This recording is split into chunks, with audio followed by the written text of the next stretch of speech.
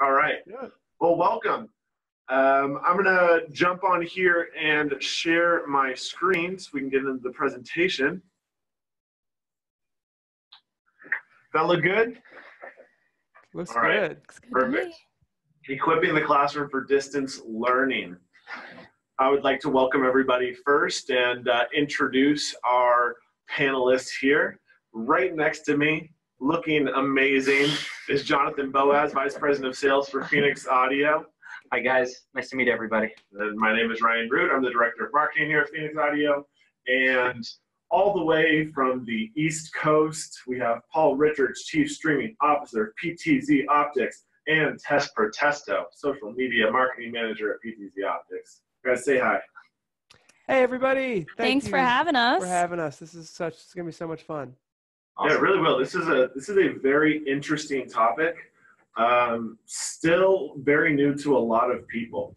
I'd say, as I've seen the registrants come in, there's a lot of people who probably work with distance learning on a daily basis. So some of this may not be brand new to you, but I think what you'll find really interesting is kind of the solutions we have for maybe some of the problems you're facing on a daily basis, and also maybe some interesting statistics that that'll refresh or educate you on new ways to look at distance learning.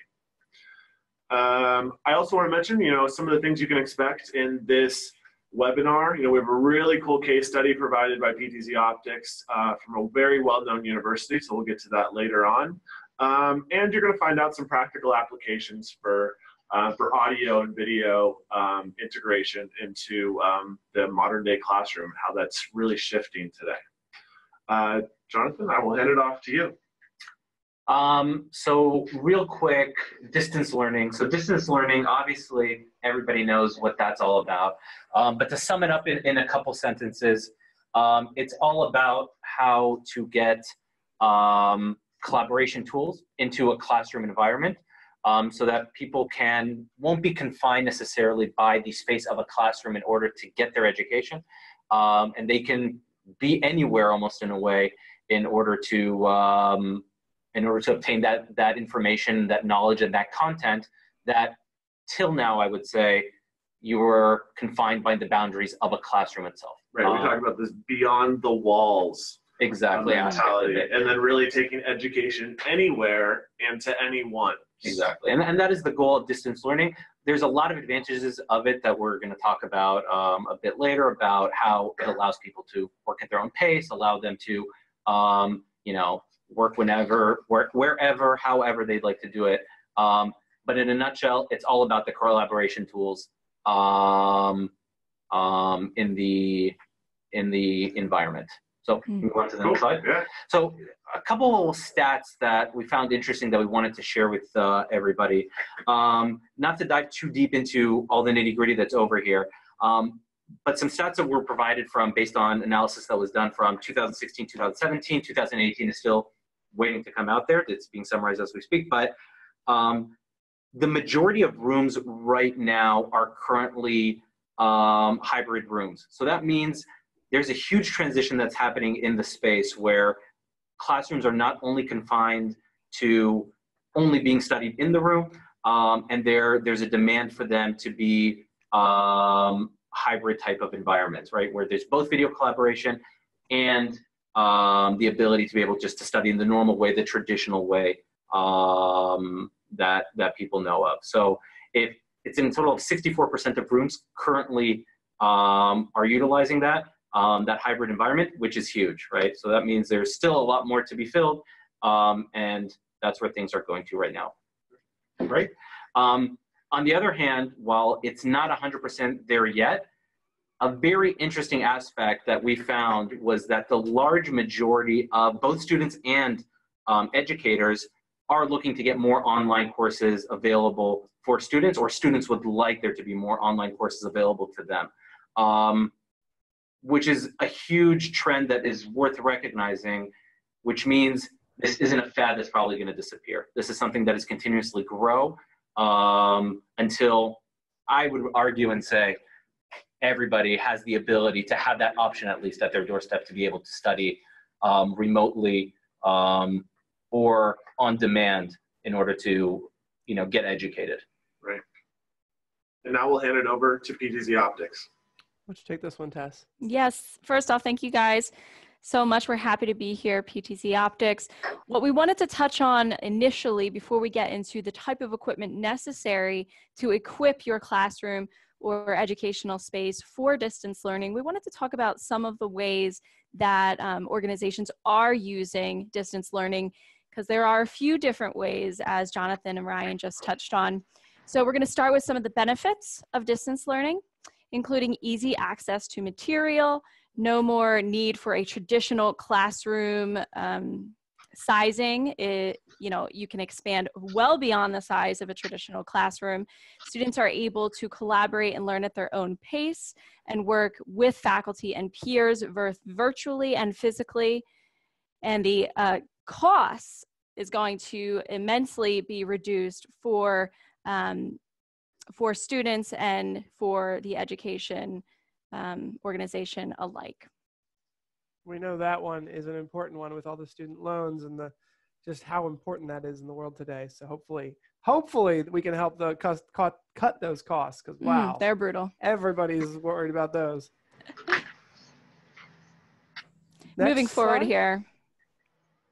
So I'll pick up on the hybrid classroom here. We have a great case study from the University of Southern California. I was just there in Los Angeles, and more, everyone's moving online. And the issue really is that teachers have really been trained to get up in front of the classroom and teach. And that's right. Has always been the goal. But by flipping the classroom, and it's really proven, it's well documented, that flipping the classroom, bringing the homework into class and doing those engaging hands-on activities inside the classroom, and then having the students at their own pace when they're ready to learn and digest the content, to learn online. And the issue becomes, how do the teachers build engaging online courses for the students? And that's really where the disconnect is at this point. I've talked to a lot of teachers. They haven't been trained in video production. They maybe don't have the right equipment to record all of their lectures. Now, lecture captures come a long way,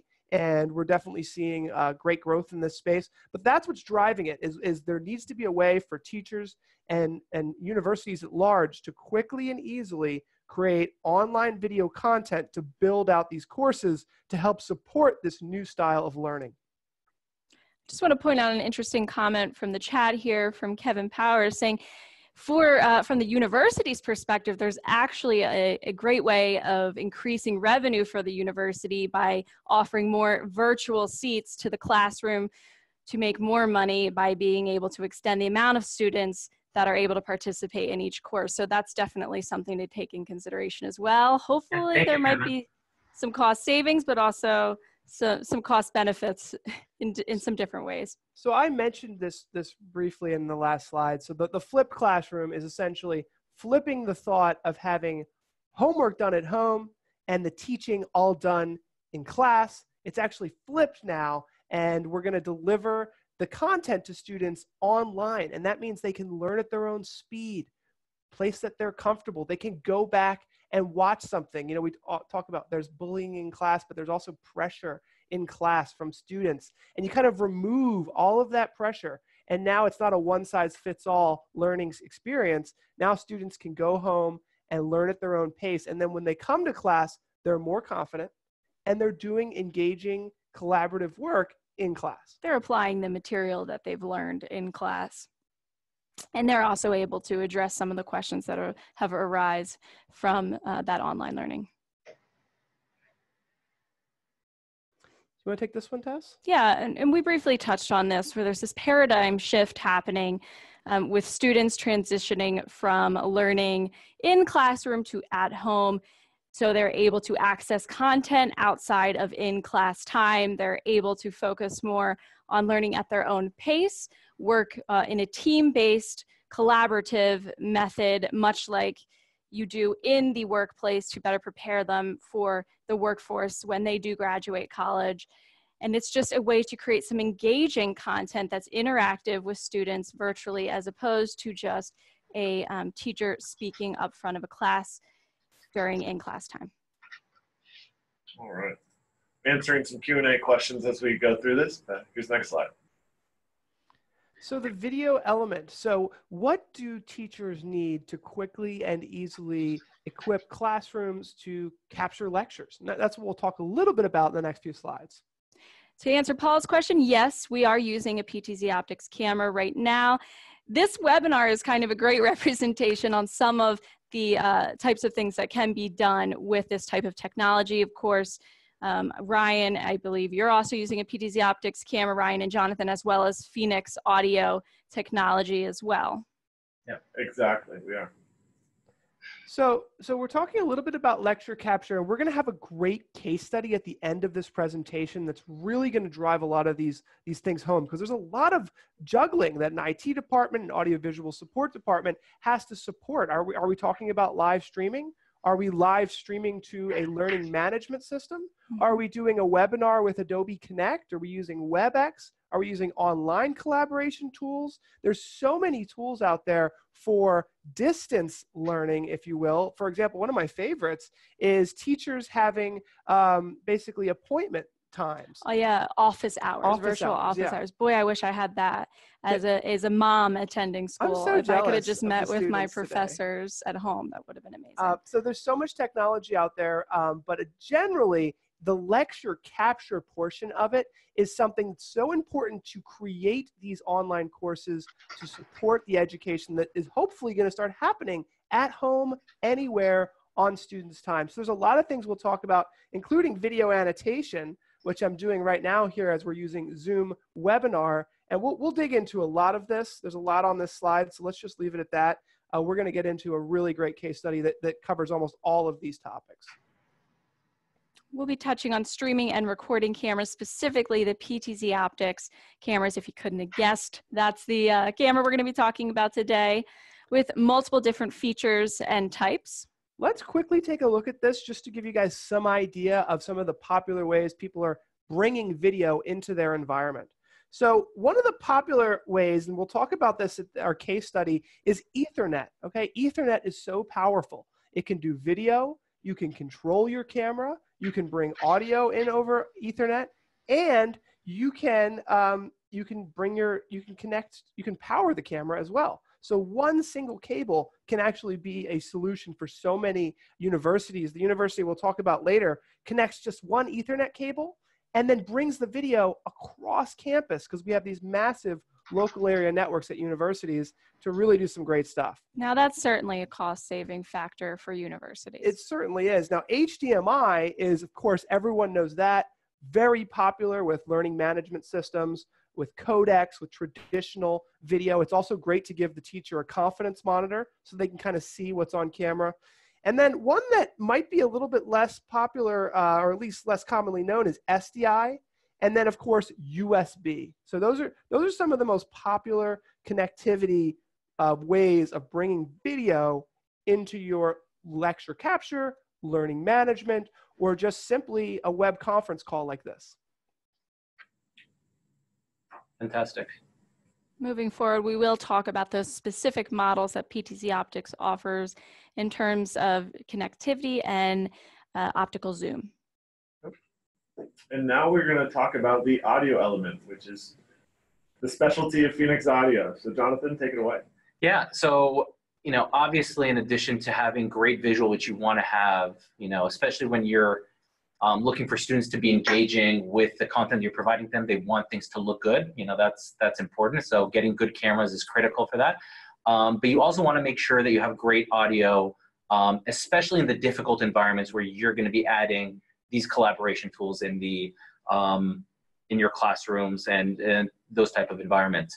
From what we've seen out there from many universities, the two key features that are critical to really make things a good experience, it's on one hand coverage, right? It's critical to have a complete coverage for the entire space where you're needing, to get recorded or getting broadcasted, or the pickup range that you need. So, when you're doing a broadcasting type of environment, it's, you can use a microphone, a handheld mic, or a lapel mic of some sort and get that achieved. But when you're now dealing with a classroom environment, the challenge changes dramatically, right? How do I get coverage in the complete environment that's in front of me right now? In addition, that's something that's also really important to remember. We're going to show some examples of that, is the flexibility of the environment as well. So flexibility can go on two hands, right? It's to be able to utilize multiple interfaces, kind of to what Paul was addressing earlier. You have USB, you have all these different types of connectivities that you want to be able to use.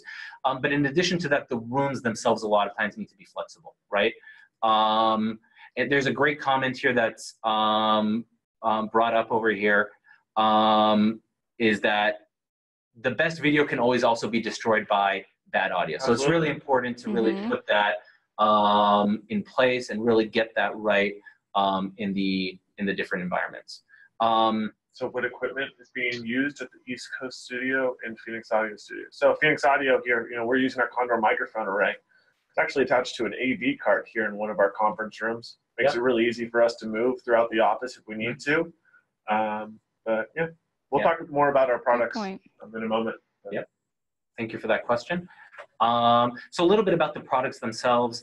We have 3 core products that basically allow any IT or AV department from any university to address any type of environment that they need utilizing these products. Our latest and greatest is our Stingray DSP. The key aspect of that, it's no programming, so any IT guy within 5 minutes can learn how to actually know how to program this. That is for your rooms where you want to have the installed microphones, the installed speakers in the classroom environment. We see those being utilized a lot just because a lot of times the tables in the classroom move around, especially now that we're flipping the classroom, as Paul talked about earlier. When you're in the classroom, you're actually doing the project, you're going to be working in a collaboration group, people move around, you want to make sure that that pickup is constantly happening throughout the whole space. So having the microphones and speakers off the table, it's really important for that type of environment. Our Spider series, that's a tabletop, either conference phone or USB speakerphones. Those can actually also be ceiling mounted, which is a really cool feature that those offer as well, so that you get that flexibility there. I mean, our Condor microphone array, that's a microphone array. It's perfect for AV carts, perfect for a few lecture capturing applications, which I'm going to show in a bit, which we have a lot of different universities who are utilizing that right now. And that is a microphone array that you place on the wall, and it allows pickup of up to 30 feet in acoustically treated type rooms without having to wire anything whatsoever. So again, that type of installation allows that flexibility in the environment, which in classroom environments, we've seen as being a very important aspect to have. Perfect. Here's the example that I was referring to earlier of a Condor used in a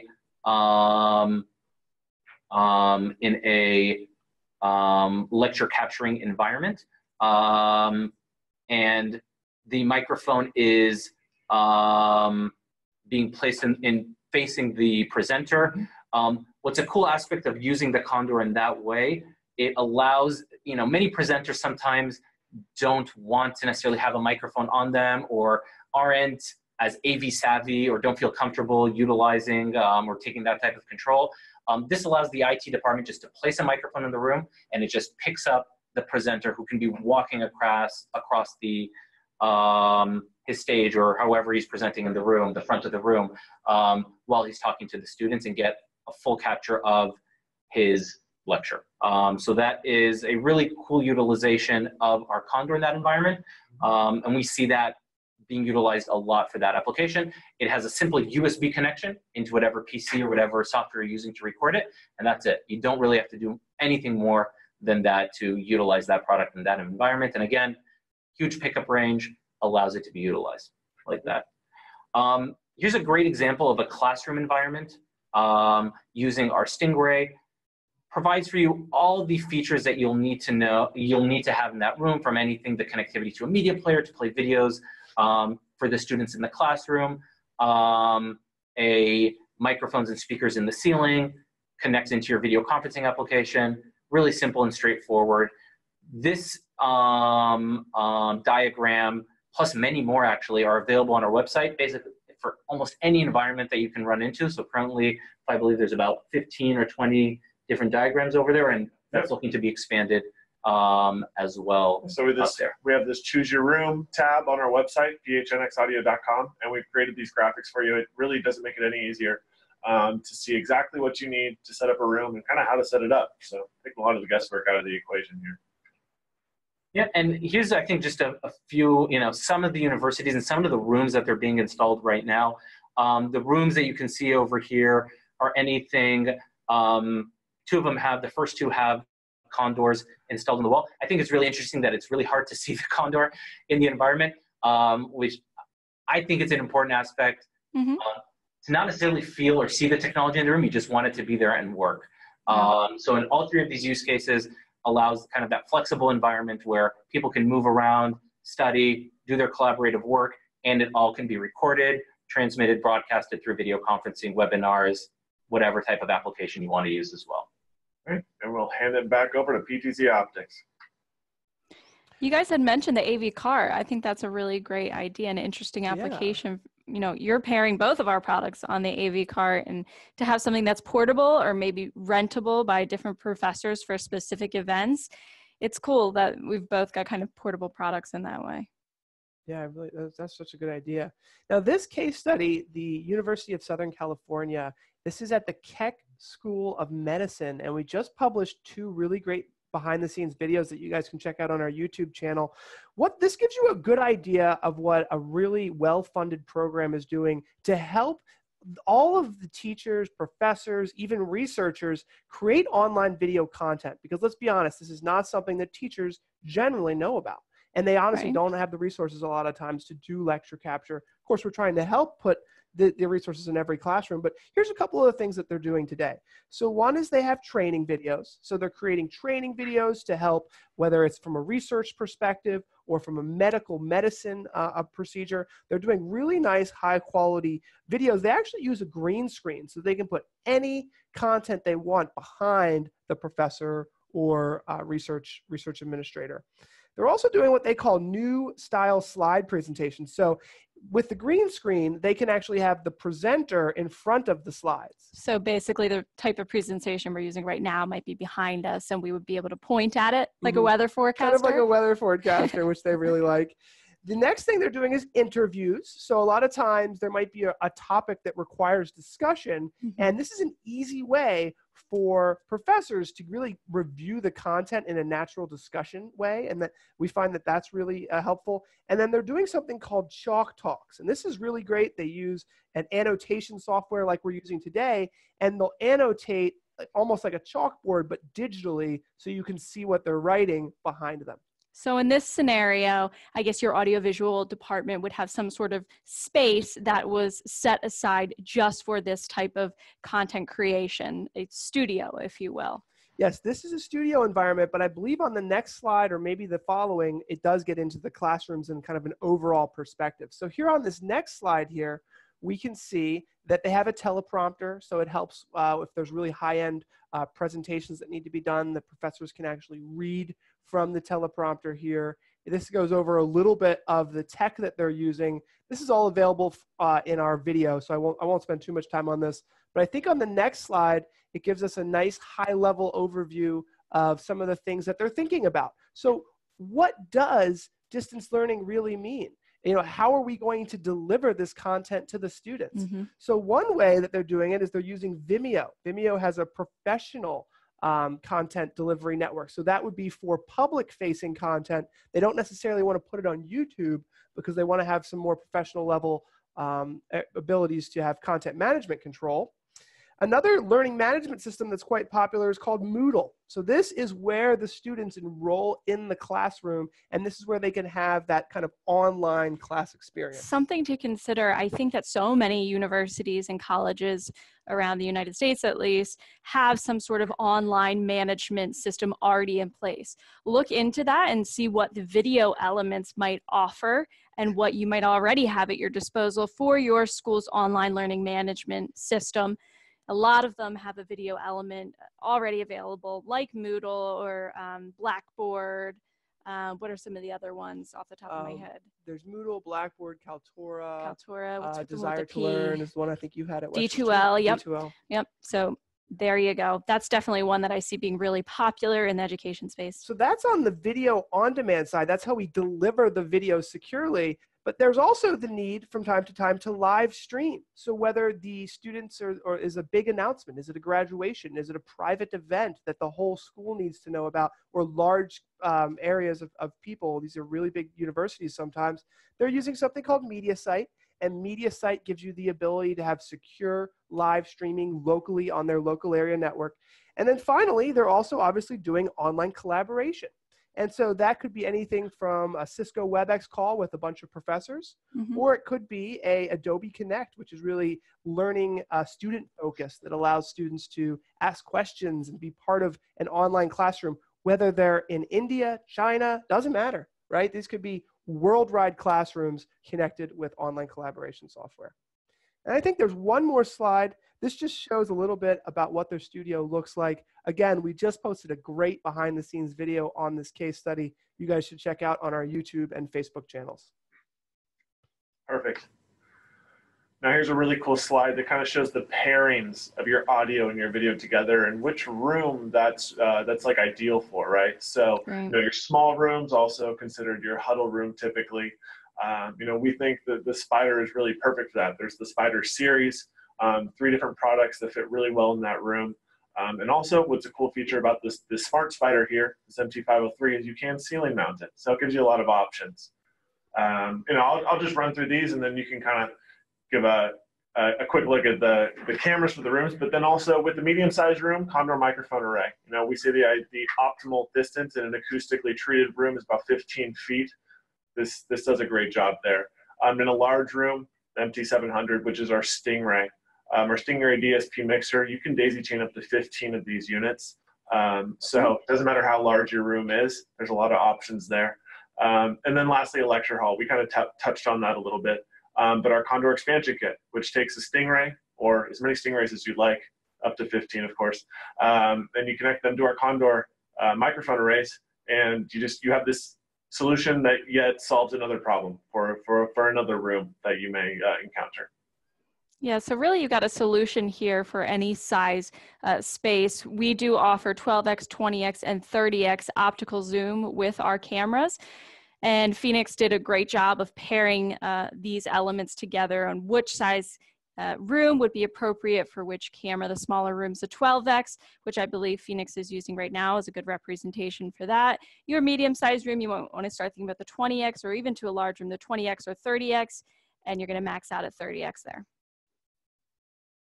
We're doing some Q&As here, some more technical questions, so going through them.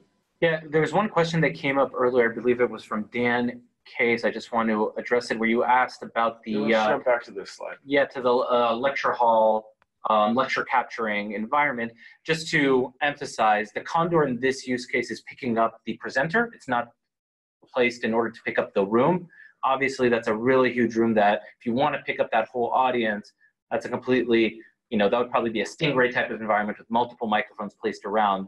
An application, though, that we do run into a lot is where only the presenter needs to be captured in that scenario. So then that can be recorded, put up on a live demand, so that students who couldn't attend, or, you know, for online courses, they can utilize that same course that he already did time and time again. So that was the application that was used for, and I hope that answers your question. To also answer one more question about the Condor microphone array that we're using right now, currently it is mounted right above our monitor. We see it very oftentimes mounted below the monitor or to the sides in a Condor expansion kit. So there's a lot of options there.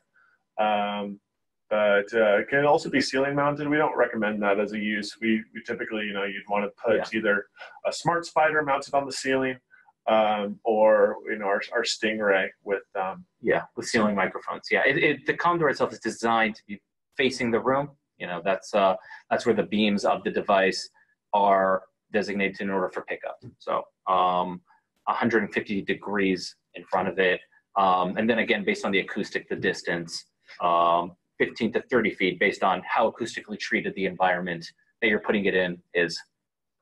Right.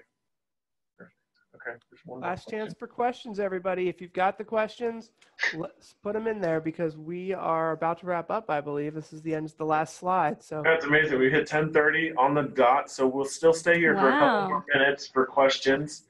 I'm amazed we got through all that amazing. Great job, guys. in 30 minutes. But yeah, we'll wait here a few more minutes. We have some questions coming in. I did want to, we're still on this slide here. So if you, would like to learn any more information, here's the way to contact us.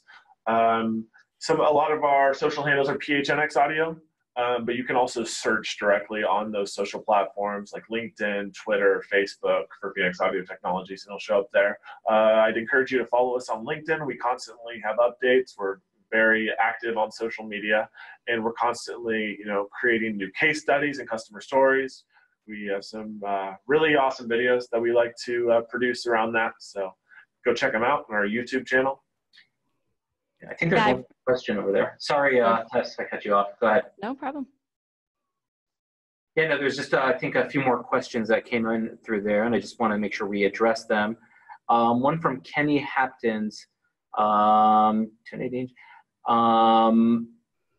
No, I don't believe that is possible, Kenny. Kenny is asking if we can connect a Phoenix Audio product directly to the 1/8 inch audio line in jack. Is that, maybe, Paul, maybe you can answer that? Is that something that, can you connect an audio device directly into your camera? So you can actually connect audio directly into the camera. There's a 3.5 millimeter input that will embed the audio into the IP stream and the HDMI stream, and that is for line level audio inputs. Okay, yeah. So yeah, so our products are line level audio devices, so we can definitely then provide an audio stream into the device, and then that way you can utilize that as a kind of a single stream into whatever device you're using. Okay. Yeah. Was there any other question? I feel like there's another question that came up. Does the Stingray take standard analog microphones, or does it use specific mics? Yeah, so Larry, great question. Stingray can work with any type of microphone that's out there. It has 4 mic inputs and 4 line inputs. So based on the type of microphone that you want to use, whether a line level microphone or a mic level microphone, you can use any microphone basically you want. And we have a whole list of already tested certified microphones on our website, anything from tabletop mics to ceiling mics from multiple manufacturers, from Beyerdynamic, Clock Audio, Shure, I'm probably forgetting something, CTG Audio, who have some really great microphones as well. So all these different microphones, there's a list, and you can pick the right microphone that fits for your environment or whatever your favorite is. Another thing that, by the way, we do offer, if there's a microphone that is not available or is not listed on our website, we can work either with you or directly with the manufacturer of the microphone that you prefer. We can in-house test the microphone for you, let you know that it works, and even provide you a recommended setting for that specific microphone. All right, a few more questions here. Will you post this recording on your website? Yes. Our team is going to create a YouTube video of this recording. We are currently using Zoom, as you know, so the recording will be converted over to a YouTube video. Also, anyone who didn't make this webinar will be viewing it based on the link that we send you right after this. We're also going to be sending some other resources, like the diagram you saw of how a room is set up, specifically that classroom setup. That file will be attached to the email, and along with the case study video as well, I believe, right? Okay, yes, yeah. That's correct. And also, I was going to say one more thing that we're including in there. Oh, this slide deck. We'll make sure you have access to that as well. So many questions around that. We'll give you as many resources as you need. Yeah, Terry, I think, has a question here. Can you add multiple cameras and microphones to one DSP unit and have it work with Zoom? So the way our DSP works, you could connect to it multiple microphones. Like I mentioned earlier, each Stingray has 4 microphone inputs. If you need more than 4 microphones in a room, you just daisy chain another unit. Simple Ethernet connection between the 2 units. When it comes to the cameras, Paul, I'll let you answer that question, Paul or Tess. How do you put multiple cameras in one environment? I know you guys obviously, I think, can do that. If you can elaborate. Yeah. So let's go ahead and just show that. Mike, what you want to do is, so basically as many cameras as you have, there's a shortcut in Zoom. You do Control N, and Control N will cycle through all of the cameras that are available in Zoom. So if you have multiple USB ports, we actually have an SDI capture card. So we have 8 cameras available in Zoom at any time. So we can switch between up to 8 cameras. Just depends on how you want to set it up. That's fantastic. Awesome. Okay. Through these. Yeah. And you can obviously daisy chain our cameras. We have RS-232 connectivity in the back of the cameras. So you can connect multiple cameras together through serial or IP. Fantastic. Another question came in about the Stingray. So Paul, you're asking if you can connect XLR microphones into the Stingray. So the Stingray has Phoenix connector, terminal block connectors on it. That said, we have an accessory that we offer that you can purchase, which is basically an XLR to terminal block converter. The part number on that is the MT720. It comes with all the necessary wiring. You know, that way you can take your XLR microphone, connect it into the converter, then you have a simple cable going into the mic input on the Stingray. So yeah, to your point, you can use any microphone, including XLR microphones with the Stingray. Hopefully that answered your question. Fantastic question. There's one more over here in the chat. So just thank you, Bennett, for attending the webinar. Yeah, appreciate it. Glad you enjoyed it. All right, guys, we're going to wrap this up. If you have any more questions, you know how to get a hold of us. Thank you so much for taking the time out of your day. We had a great time. Hopefully we can do this again soon. You want to say anything else? Yeah, no, Paul was just continuing with his questions over there. Yes, there's phantom power onto the mics. Okay, yeah. Got it. Thank you, everybody, for attending. Thank you to PTZ Optics. Really appreciate your input on cameras. I personally learned a few things about cameras that I didn't know before, so hopefully the attendees got some great stuff as well. Perfect. If we didn't get to your questions, we'll try to reach out to you right after the webinar and answer those. Paul, you want to sign off? Thanks, everybody. It's been great being here. Everybody enjoy the rest of your day, and we'll talk to you soon. Make sure you go ahead and follow @PTZ Optics on social media, of course. Yes. Awesome. All right. Thank you, guys. Bye, everybody. Bye, Okay. everybody.